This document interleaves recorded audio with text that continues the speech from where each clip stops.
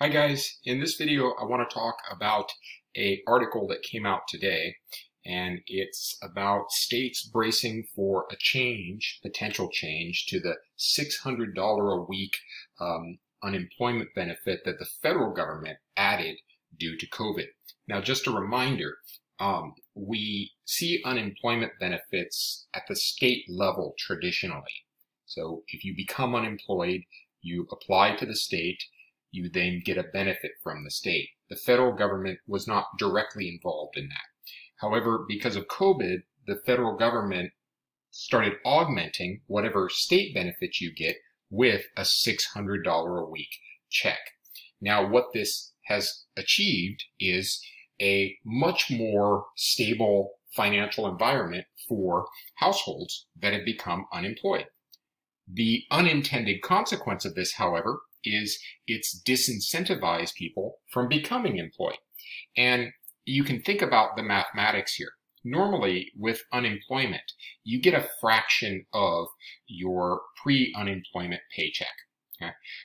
You don't get the full amount. You certainly don't get more.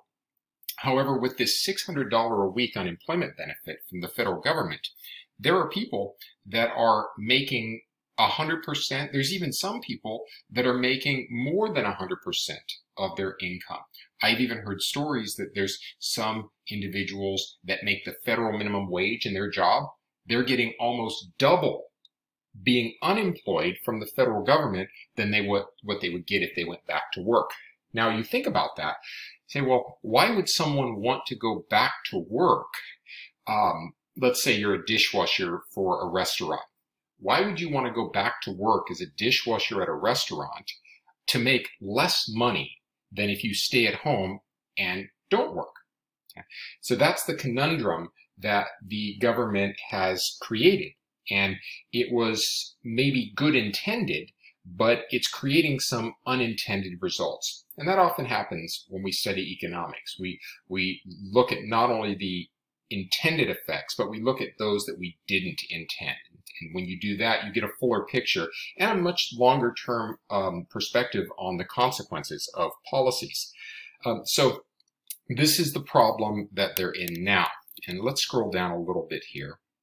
I want to show you this chart here. Unemployment has increased. Actually, let me pull up the trading economics unemployment applications. We talked about this in another video. This shows the number of people that applied for unemployment in a particular week. So if we go back, let's say 1 year, you can see that there was, in the hundreds of thousands, let's just say around 150, 200,000 people would apply for unemployment each week. And then we get to March and April and May, and it just skyrockets all the way up to, 5, 6, even 7 million people applying each week. And then it's dropped off as the lockdowns have subsided and employers have reemployed a lot of people. But we're still around, 100 or a million each week. Okay? And that's important to keep in mind because, pull this up here again, if you look at just the past several weeks, 1.4 million is the most recent. That's the number of people that became unemployed in that week. 1.3, 1.3, 1.4. So even though it's dropped off since May, we still have a high number of unemployed compared to traditionally around 100 to 200,000 a week. So keep that in mind, because with this many people continuing to file for unemployment, unemployment is becoming a major expense. Now let's go back to the article. This chart here shows federal unemployment benefit payments by week ending.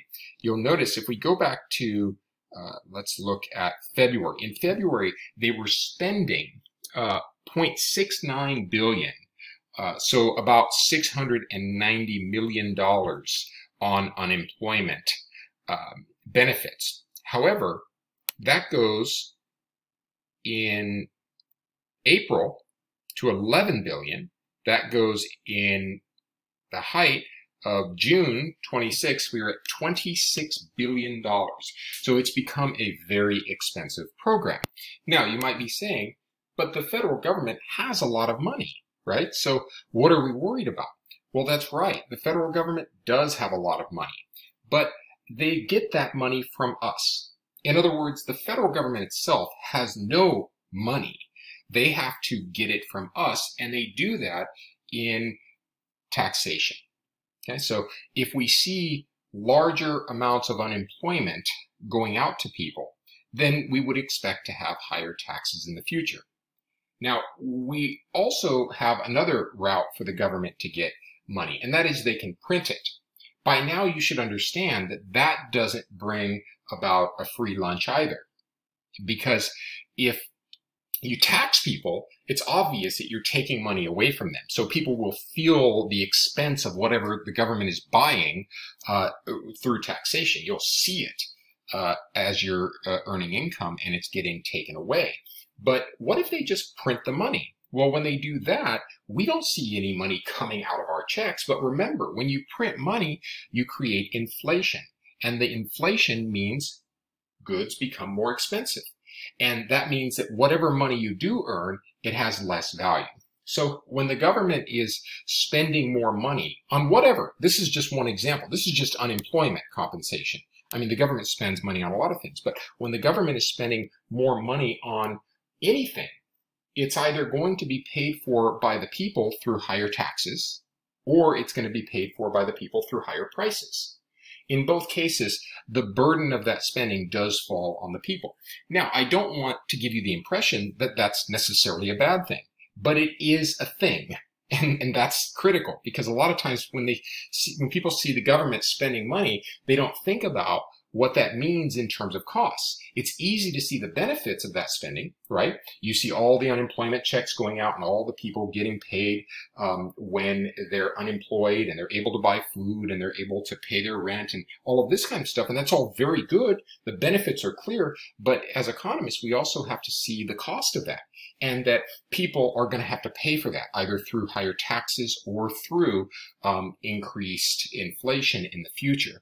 The famous saying is there's no such thing as a free lunch, and it's true with government spending. Now, that just helps us better evaluate what type of government spending we want and whether it's worth the money or not. Don't assume that because the government spends money that you're not going to have to bear some of the burden of that. Okay, so how is the government attempting to deal with this disincentive to go back to work? Well, the expiration of the current $600 a week supplement is July 31st. So we are rapidly approaching the end of this program, which means that the representatives in Washington need to get together to either replace this program with something else or prepare for the end of the program and the consequences that come from that. I mean, obviously, if they just let it expire, then you're going to have people that are getting an extra $2,400 a month that are going to lose that instantly. That would provide a strong incentive to go back to work, but it would leave a lot of people that can't get work without an income. So that's unlikely. The article talks about moving from a $600 flat payment down to a $400 flat payment.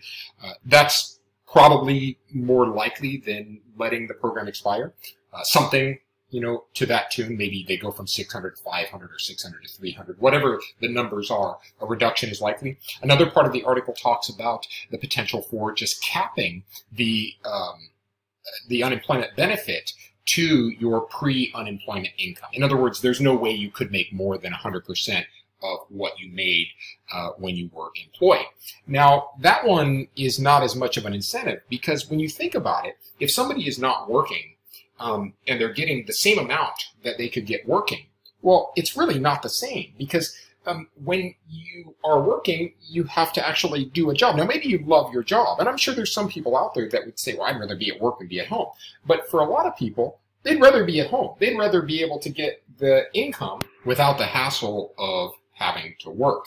And even, again, if you do love your job and you maybe like your coworkers and there's, all the social element of being at work, there's also a lot of issues that come with work beyond the job. I mean, when you're working, you have to maybe get up early in the morning.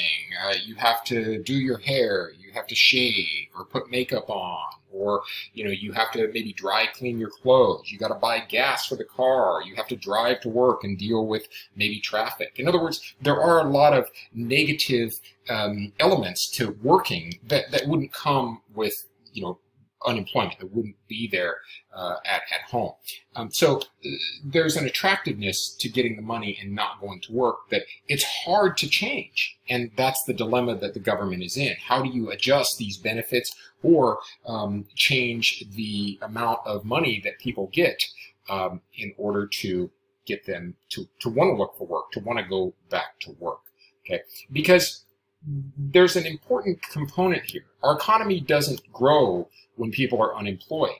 And that means that whatever is produced is divvied up among more people, which means people get less on average. That's the adverse effects of a recession and unemployment is, you're shrinking the pie, but we all still have to eat. And so the provisions get less on average. And we want to avoid that. We want to get people back to work, and we want to get them incentivized when they have the opportunity to work to actually do so. Okay. All right, I'll leave it there. If you have questions, let me know. Thanks, guys.